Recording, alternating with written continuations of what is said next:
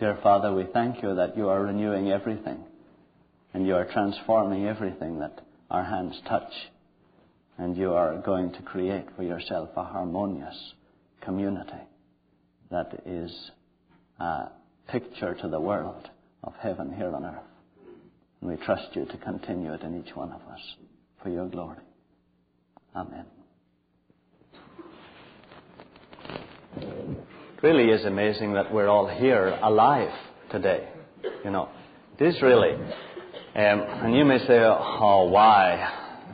Why is it amazing that we're alive? Well, really because by rights we should all be dead.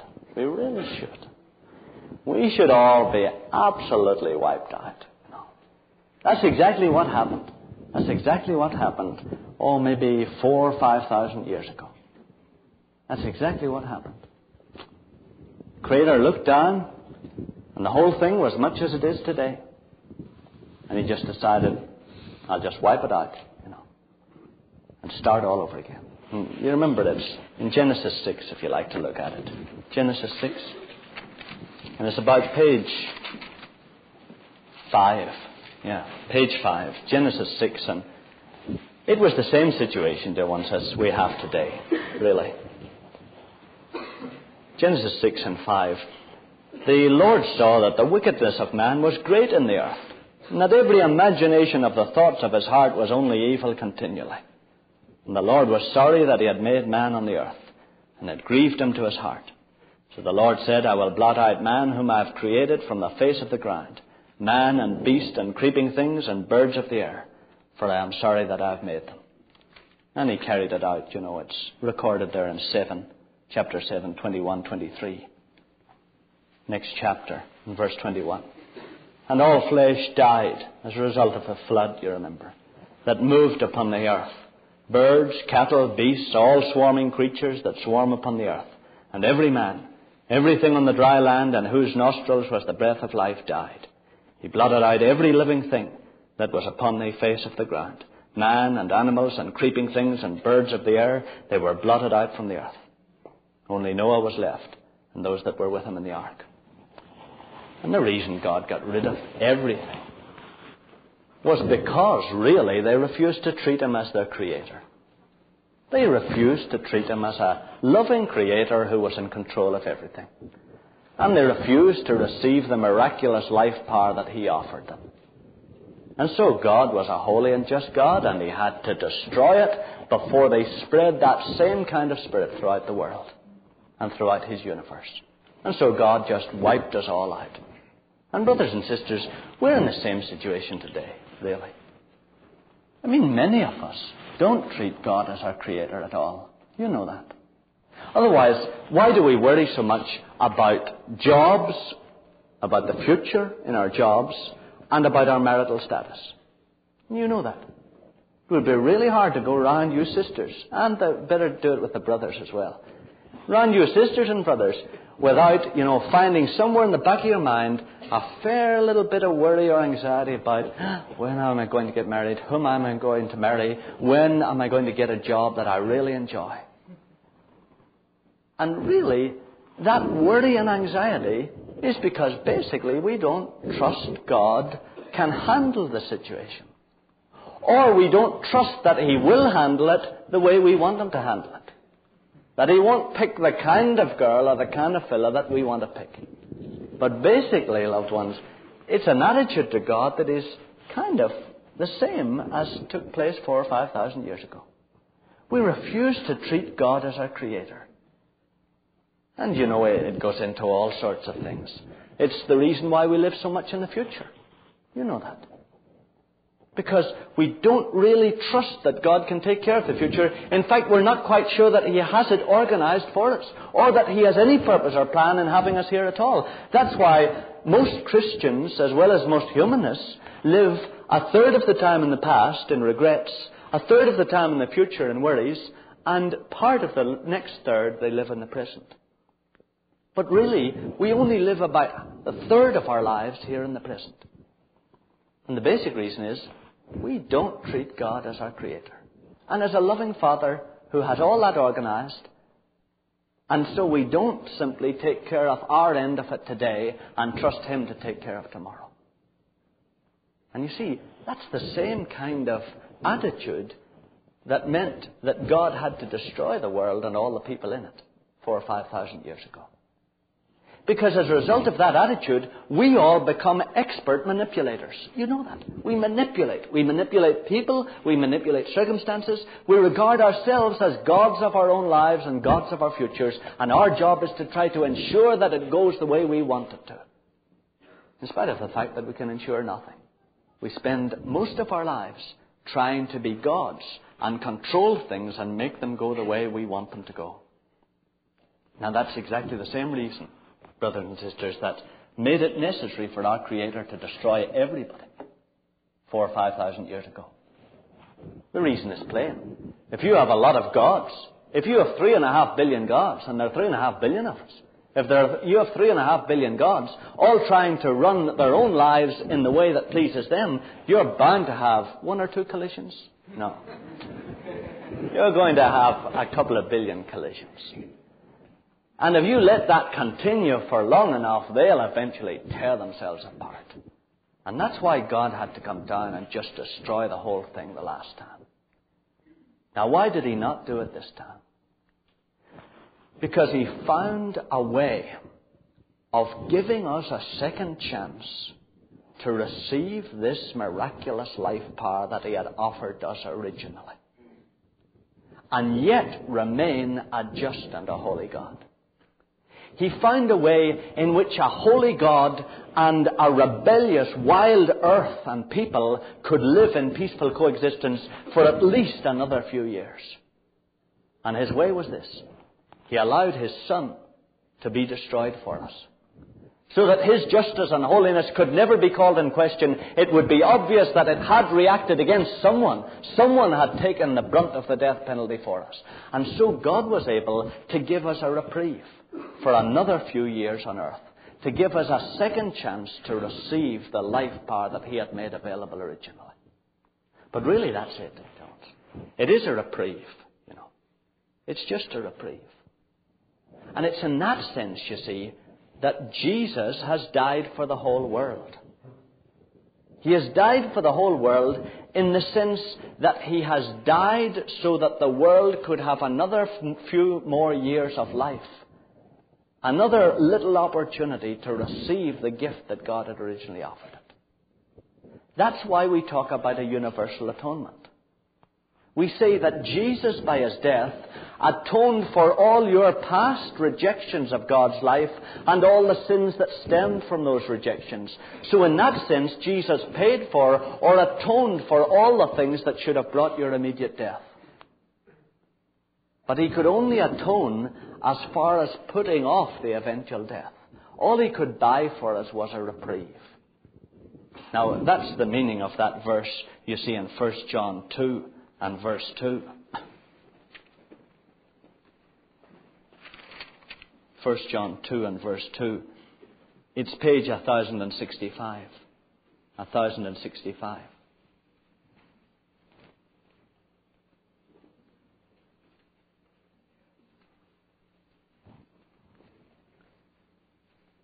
First John 2 and verse 2. And Jesus, He is the expiation for our sins, and not for ours only, but also for the sins of the whole world. Now you see, even the prostitute in Paris that is having intercourse at this moment, Jesus has died for her sins. That's why God does not strike her dead immediately or bring another flood upon the earth. Because Jesus has died for her sins. And she will never be expelled from God's presence because of His condemnation of her. Nor will you or me, dear ones. God really has nothing but love towards you and me at this moment. Whatever you've done, whatever you did last night, whatever you did yesterday, God already has received payment for that through His Son's death. So He has no reason to condemn you. That is why you're alive here on earth. That's why you're justified in being here on earth. That's why God is justified in allowing you to be on earth and not destroy you immediately. And it's the same with that prostitute. It's the same, with the two Phillies that are at this moment emptying an office in New York somewhere. It's the same for them. God actually has nothing but love towards them at this moment. He forgives them utterly because Jesus has died for that sin that they're committing. So in that sense, you see, Jesus has died for the sins of the whole world. In that sense, He has enabled the whole world to continue living at this moment. Now, here is the tragic mistake most of us make. We interpret God's justification for suspending the death penalty, that is, Jesus' death. We interpret God's justification for suspending the death penalty and giving us a reprieve and a respite. We interpret our justification for being alive here still on earth instead of being destroyed by a flood. We interpret that, which is part of justification, as the whole of justification in God's eyes. Now that's the tragedy. Many of us say, well, brother, I believe what you've said. I believe that Jesus has died for my sins, and that's why I'm alive here today. I believe that God is justified in forgiving me, so therefore I'm a Christian. But brothers and sisters, do you see that that's only half of justification? The only thing that will finally justify us in God's eyes is if we take the opportunity that He has offered us in these few years more on earth. If we take advantage of that opportunity to do what He originally asked us to do, receive the life of His Holy Spirit, then we will be fully justified by God. Now, do you see there's a distinction there, loved ones? And it is important, because I think a lot of us, both Christians and humanists alike, mistake God's justification for suspending the death penalty in Jesus' death and our justification for being allowed to remain here on earth for another few years. We mistake that as our justification in God's eyes. It is not. The only thing that will justify us in God's eyes is eventually doing the thing that He originally asked us to do, receive of the tree of life. You remember I shared it with you last Sunday, that many of us are like Adam in the Garden of Eden. And we're saying, I'm back in the Garden of Eden. And the tree of life, the Holy Spirit, is there. This miraculous life power that will make me like God, it's there. Now I'm back here. I have the opportunity. I'm glad I'm right with you, Lord. And God is saying, you're not right with me until you eat of the tree of life. And we're continually saying, no, I'm right if I believe that because of Jesus you have made the tree of life available to me again. I'm right if I believe that because of Jesus' death you have let me into the Garden of Eden again. And God is continually saying, no, my son, no, my daughter. You become right with me when you do what I originally asked you to do, because that's the only thing that will make you like my son and like myself. In other words, many of us seem to try to substitute an intellectual assent to the fact that God is justified in allowing us to remain alive for another 70 years. We tend to substitute that assent to that truth for really receiving the life of God's Spirit. And so many of us, dear ones, in church and outside church, are trying to believe away our guilt on the basis of our mental assent to the fact that God is justified in allowing us to live another few years. And we're trying to believe away our guilt, and we can't do it. And we're trying to find real justification. And many of us, I've talked to some of you, and you've listened to some of what we've shared on justification. And then you'll say to me, but Pastor, I still find myself trying to justify myself. I still find that I'm trying to prove myself by the grade I get. I'm trying to prove myself to my professor. I'm still trying to prove myself to my wife by the way I carry out my job. I'm still trying to prove myself to my parents. I'm still trying to justify myself in the eyes of my peers. Loved ones, you do that Because you haven't entered into real justification. Real justification is not believing that God is justified in forgiving you. Real justification is not in believing that Jesus' death has enabled you to be here alive on earth for another 70 years. Real justification comes when you do what God asked you originally to do. Receive the life of His Holy Spirit. Now you see, there's a vast gap there. And loved ones, that unreal justification will never bring a sense of real peace. In other words, there is a universal atonement. You're right. Every prostitute, every thief, every critic among us, every person among us who has been sarcastic, those things have been atoned for by Jesus' death. God will never separate us from Himself because of those sins, because they have been paid for by Jesus' death. But do you see, all Jesus' death can do is keep us from being destroyed at this moment. The only thing that will enable us to live forever is if we receive of the tree of that eternal life. In other words, justification includes receiving of the Holy Spirit. And that's really what God wants us to do. Now, it's emphasized, you see, in all the pieces of God's Word that talk about justification, this is emphasized. This importance of us actually receiving something into ourselves. You can see it in Romans 3 and 24 and 26.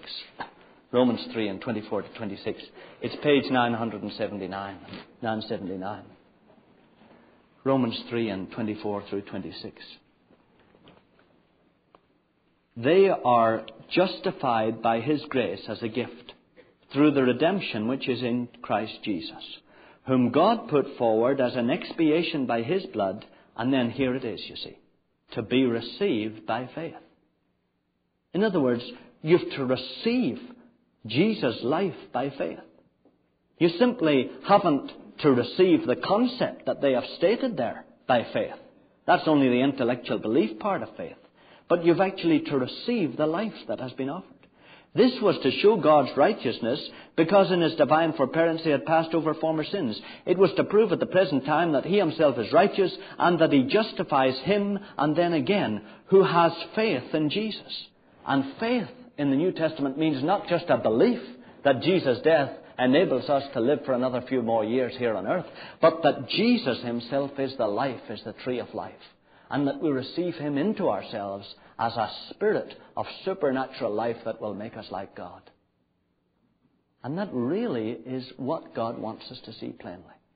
That He can only justify us. You see, it says that God justifies him who has faith in Jesus.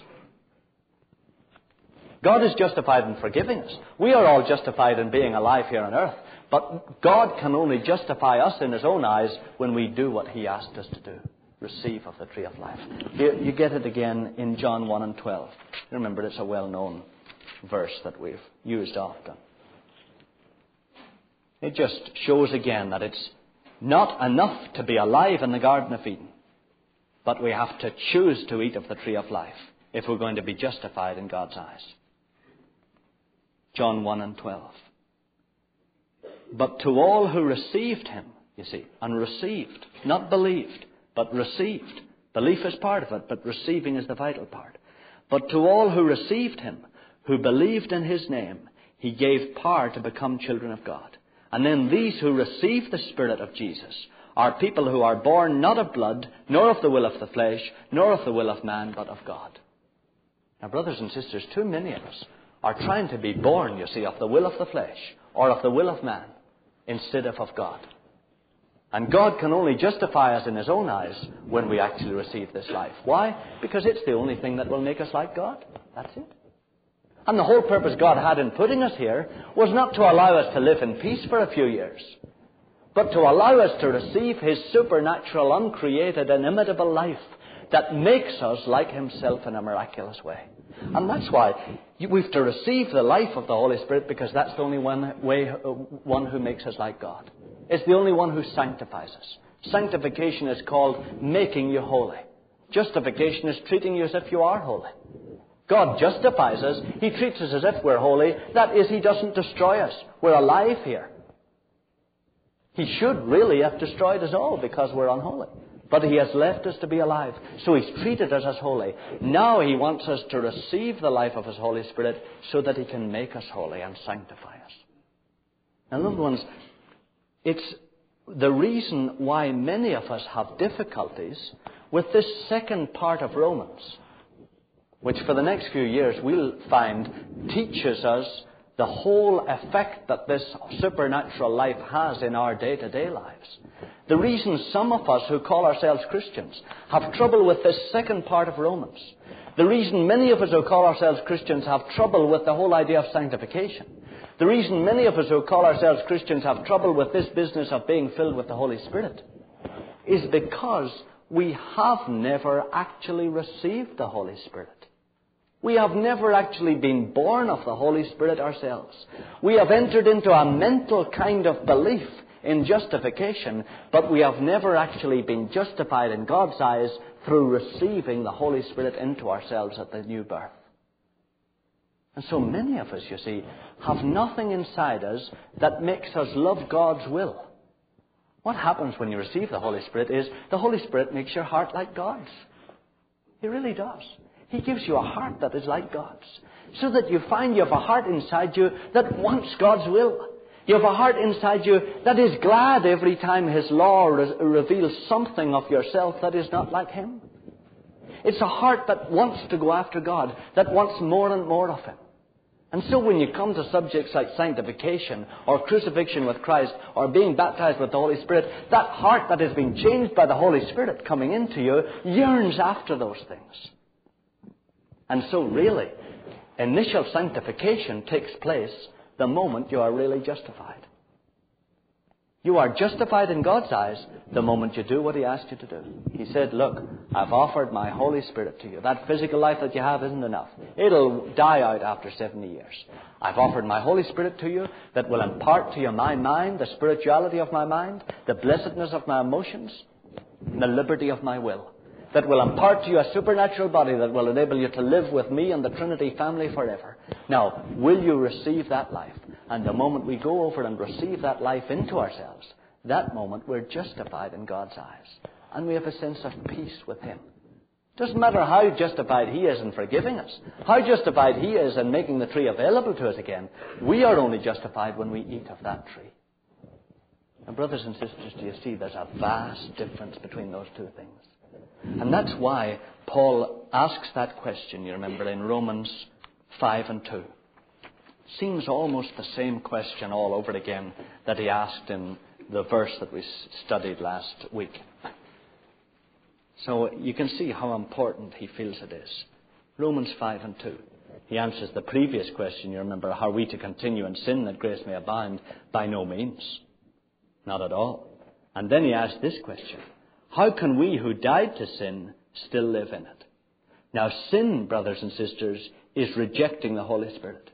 It's being independent of God, you see. And that's rejecting the Holy Spirit. It's resisting God. And Paul says, how can we who have stopped rejecting the Holy Spirit still live apart from the Holy Spirit? And you can't do it. It's impossible. In other words, Paul says, everyone who is justified is a person who has received the Holy Spirit. And once you've received the Holy Spirit, you can't continue to reject it. There's some logic in language, and you can't reject and receive at the same time. And if you've received the Holy Spirit, then you can't reject the Holy Spirit. If you've received the Holy Spirit to depend on Him and lean on Him, then you can't be living apart from Him or independent of Him. And really it's a contradiction to say that you can. And that's what Paul is saying. That sin is resistance to God's will and independence of His Spirit. And once a person has received the life of the Holy Spirit, that person begins to have a heart like God and begins to depend on God. And finds himself living dependent on the Holy Spirit. In other words, living free from that sin of independence. Now, that's the kind of truth that is stated in Romans 8 and 14, if you like to look at it. It states those two parts, in a sense. That whenever the Holy Spirit comes into you, He makes you like God. And that those are the only people really who are sons of God. Romans 8 and 14. For all who are led by the Spirit of God are sons of God. And that's really how you tell a son of God, dear ones. You could believe all that I have said, for months and for years. You could believe it all. You could understand it better than I understand it. But do you see, it's not believing it all that counts.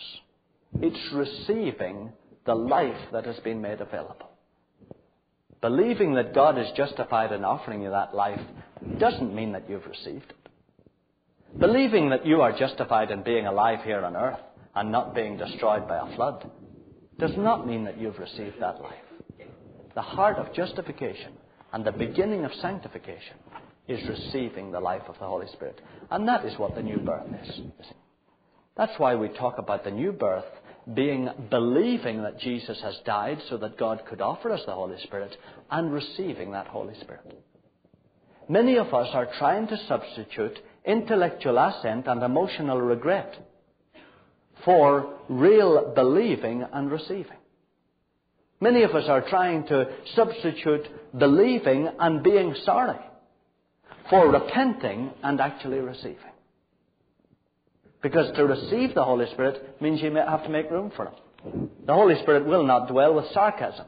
He will not dwell with a critical attitude. He will not dwell with a heart that is bent on making as much out of other people as you can.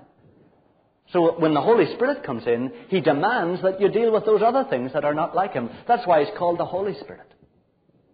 So really, brothers and sisters, to be born of God, or to be justified in God's eyes, we need to repent and receive the Holy Spirit. Now, don't get all worked up, you see, over, do I mean by receiving the Holy Spirit being baptized with the... No, we haven't come to that at all. I'm just talking about becoming a Christian. Being justified in God's eyes means you repent. You stop doing the things that the Holy Spirit doesn't want you to do, and you receive the Holy Spirit of the supernatural life of God into yourself. And that begins to make you like God and to sanctify you. Now, loved ones, I'd like to stop just now and just pause for a moment so that you really can ask a question, and if the Holy Spirit doesn't want a question asked, then we can just have a moment of silence.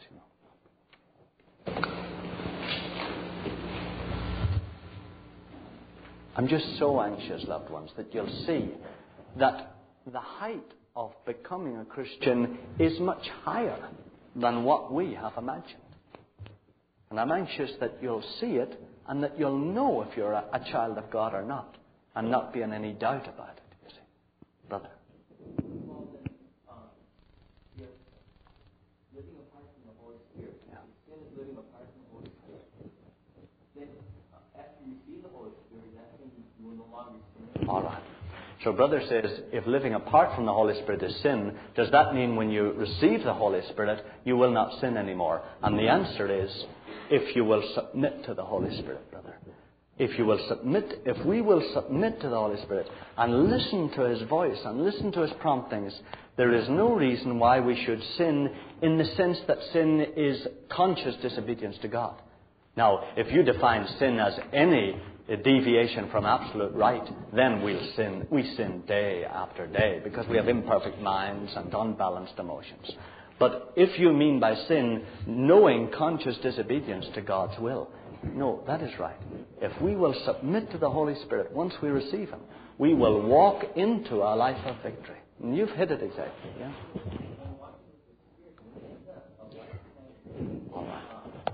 All right. Brother says, isn't walking with the Holy Spirit then a lifetime thing? Yes, it is. Brother, what many of us have found, however, is that we learn to walk rebellious to the Holy Spirit or walking kind of beside Him early on in our Christian lives, so that we ran a kind of compromised Christian life. And so many of us found that not only had we to start walking in the Holy Spirit, but we had to die and deal with a whole lot of that independence that we had bred within ourselves. And so that's why Paul talks of this crisis in Romans 6. Because so many of us, if we had, brother, that's right. If we would walk on after the Holy Spirit fully and freely, we would walk into victory. But many of us have sunk into compromised, self-controlled surrenders. And that's why we have troubles. May I ask a question? Is there a difference between receiving the Holy Spirit and receiving Christ by the moving That's good. Brother, I'd love to, if you could just raise your hand, then I could see you, but because I'd just like to look. Yeah. No, I did the same, brother. Yeah. Seems to me the Holy Spirit, God said He would send the Spirit of His Son into our hearts. Yeah. The problem, brother, is why I emphasize receiving the Spirit is so many people have talked about accepting Christ. And they don't mean to receive the Spirit of Jesus into themselves. They mean, I accept Christ. Yeah, I accept Buddha. I accept that this world is spinning around in space. They accept the intellectual concept of Jesus. And that's why it's so important to see, dear ones, that it's not just accepting the idea. It's not just believing in the concept of justification. It is actually receiving the life of this man into us. And dear ones, do you see, that's why there seem to be two kinds of Christians. And you know it as well as you're sitting there. There seem to be Christians who know it all, believe all the right things, go to church, sing all the gospel hymns, but they're not like Jesus. They aren't like Jesus at all. There are other wee souls that don't know it all at all, but they have received the Spirit of Jesus into them. And there's a gentleness and a softness about them and a teachability about them that immediately makes you sense you're with brothers and sisters.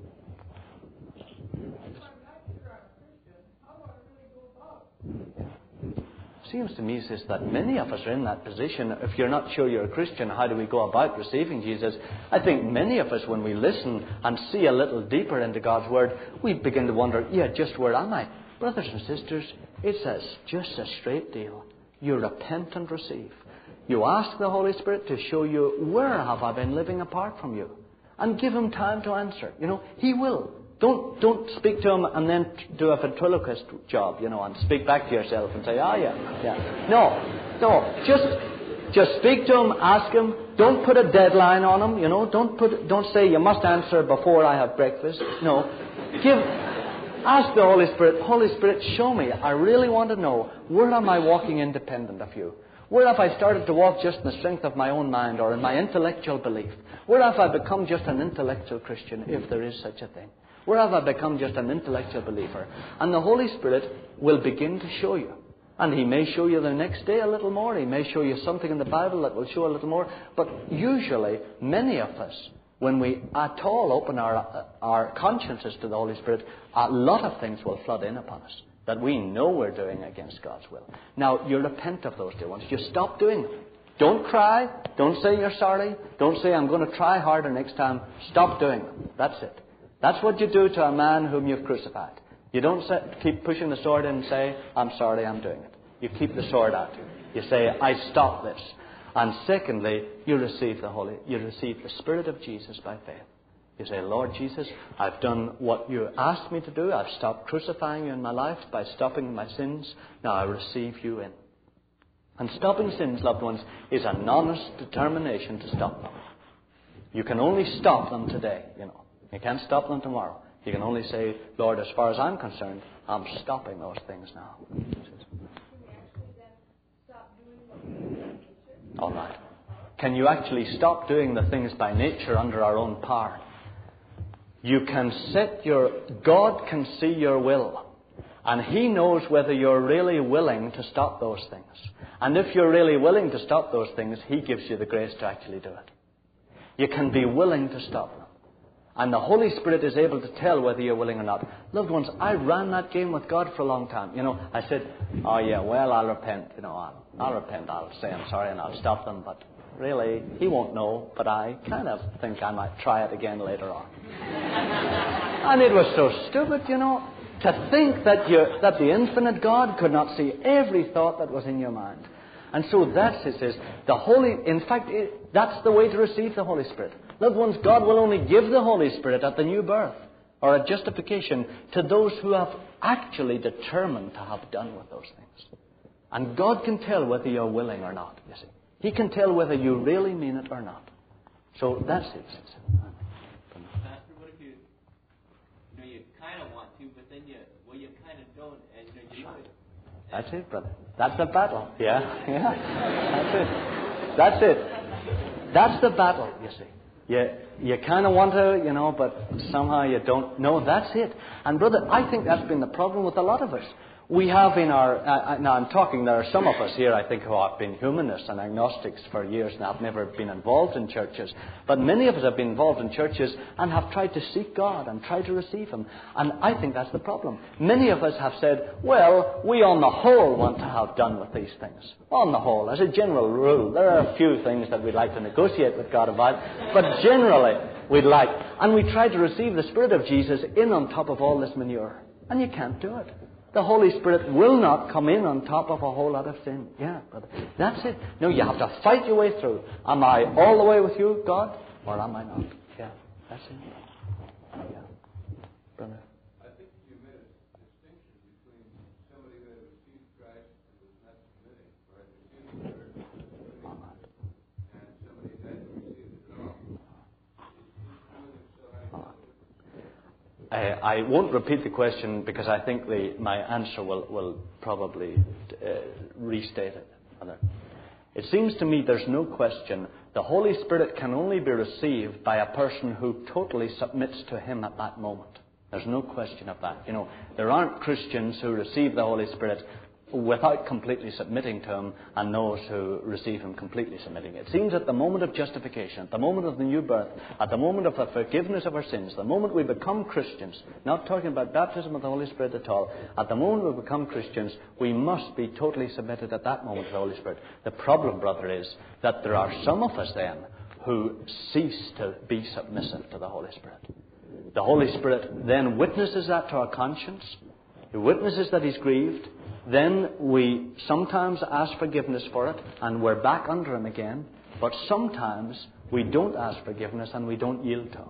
And so there are many children of God walking in various degrees of resistance to the Holy Spirit. And this is where you get what we call carnal Christians. People who were alive, but now live as